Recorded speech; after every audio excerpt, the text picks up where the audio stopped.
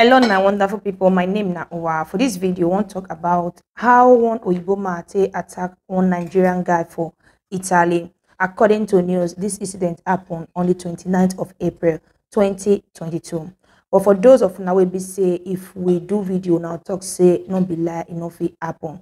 So the link of the article for Italian news, I will put them for the comment section. So now if we go read the article by on herself, and the picture of the guy where he did grand, I will see put them for comment section. So now if you see the picture of the Nigeria guy where he did grand before they come rescue him. So according to news, then say this incident happened on the 29th of April 2022. Then say for Torino, they say this guy, they come from supermarket 91 Oiboma, stop and they ask him why he be black.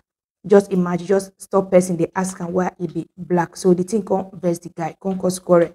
So this the Oiboma can't, hit the guy, put him for ground. Although according to the guy, he try bite the Oibo man for his neck. So as he don't do what he want to finish, he can't run come out before they can call police, can rescue the guy, carry and go hospital, go treat him. So when police can't reach there, they can't ask him waiting happen.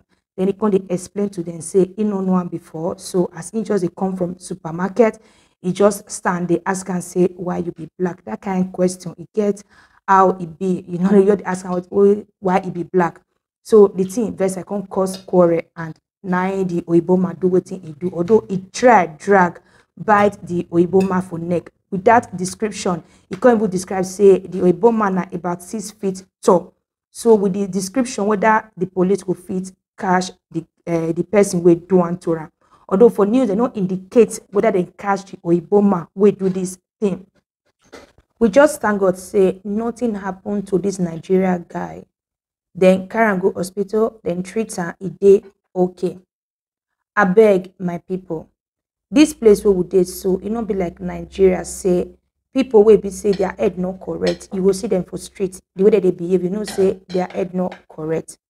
But for abroad where we did so, people do be say their head not correct. They'll see they wear suit, they get house, ride car, they work for office. Now until they will do waiting go shock you, this person head not correct, before people will understand say their head not correct. They possible say this Oibo man now head not correct. If anything happen to you now, or the person can't delete now, we pray make it not happen, they will say he head not correct, it will finish like that. So make we try our best. Not be everybody will use F word for us or talk to us the way we not like, now we will respond to. At times, make we try, make we ignore them. They go where they go to avoid problem. Thank you and remain blessed.